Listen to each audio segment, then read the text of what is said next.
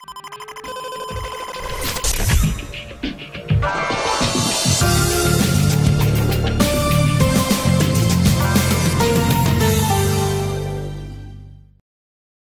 I'm James Lyne, and I'm the Director of Technology Strategy at Sophos. Well, we're here on the massive Sophos stand at Infosec 2013 at Earls Court in London. Tell us a little bit about the background of Sophos then. Tell us what you do. So, essentially, Sophos is a security company. We're focused on protecting our customers against a myriad of different types of attacks on the internet. Everything from malicious computer viruses through to some of the kind of hacktivist attacks you might have seen in the media over the last little while. We protect about 150 million computers around the globe, and that does tend to keep us quite busy. I noticed mentions about the cyber war and how not to get caught up in it around the stand. Is it really a cyber war out there? How serious are the threats of businesses at the minute? It's a massive buzzword challenge. You really can't win this kind of cyber war game. If you talk about cyber, then people go, I know what that is. Security is important. We should do the cyber thing. If you don't talk about cyber, if you do talk about cyber though, you're also cursed by this challenge that a lot of people in the profession can do. So the issue is people say, cyber war, we've got this impending massive explosion of nuclear reactors, planes are about to fall out of the sky, which is a little bit of an over-dramatization. The majority of malicious code attacks quite simply want your credit card details. Doesn't mean we shouldn't pay attention to the potential severity of the issue with more and more malicious code targeting physical infrastructure. But right now we need to learn to draw a distinction between mainstream malware, intelligence, and actual war. People aren't getting shot, and that's a key distinction. What are the attitudes towards organisations generally speaking about cyber war, if you want to call it that, at the moment? Is it something that organisations are taking seriously as they develop their infrastructure, or is it still very much a bolt-on? It's a huge challenge. I mean, security has been a major concern for organisations for many, many years. But when you actually look at the stats today, right now we'll see about 250,000 new pieces of malicious code just today. About 30,000 new websites will get infected, and about 80% will be small businesses. The horrifying kind of challenge of all this is that 99% of it doesn't happen due to some super clever, high-end, zero-day exploit, some cyber war. It happens because people have bad passwords, they don't patch their computers, and they don't run effective security controls. So whilst all those scenarios are absolutely true, we need to be worried about nation states and the like, we still need people to realise they need to act at home. One of the big dangers of this cyber war banner is it makes people think it's out of their control. It's government business, and it makes them personally want to do less to protect their computer, which is how we can have the biggest impact. On a bigger scale, governments must be quite worried about the threats posed not only to just government information, but just general information by perhaps people who haven't been, educated or taught about the threats that their everyday data might be open to. Absolutely. I mean, you've got to imagine the kind of increase in connectivity between kind of physical and digital world now. I mean, it's quite staggering. And most of us know someone that's kind of 3 or 4 years old that knows how to use an iPad. I mean, it's quite an incredible world. And that obviously comes at a cost, potentially, of greater exposure to cybercriminals. We're giving them more power in the physical world through that traditional attack channel. Governments are definitely recognising that, putting a huge focus on it.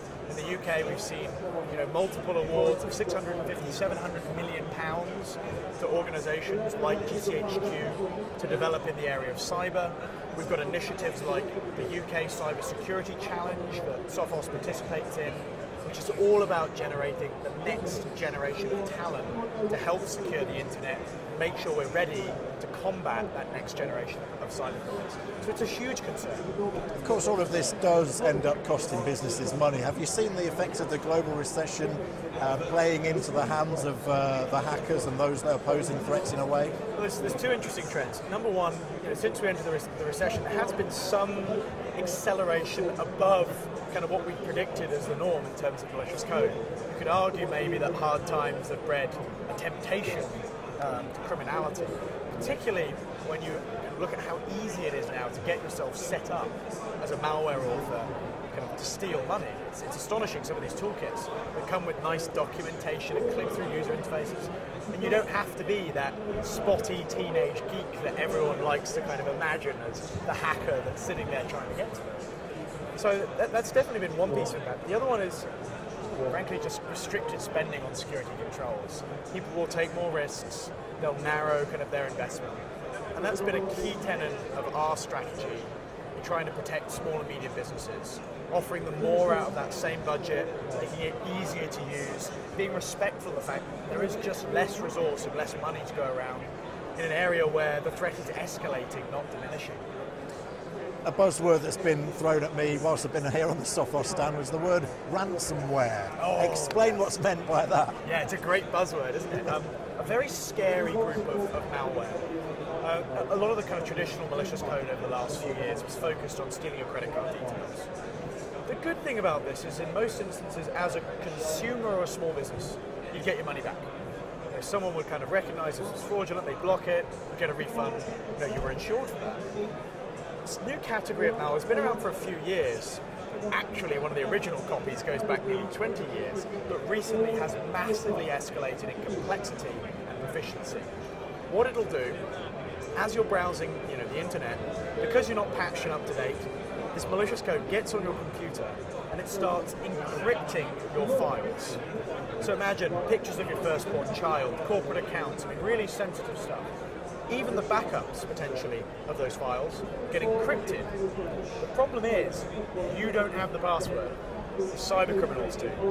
And they then pop up a message demanding that you pay them money to get access to your data again, which is a horrifying, literal ransom of your data on your computer.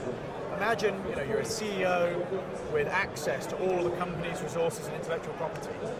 Even though you're not an administrator, a technical administrator, you could wipe out an entire business with one foolish click. So this is definitely a category of malware you've got to watch out for. If you get it, you can't clean it up. Definitely a good reason to invest in security proactively. And you're here demonstrating various different aspects of the Sophos product range. Tell us about some of the things that you employ for your clients to help protect them against these trends. So we've got a wealth of things going on here. It's really exciting.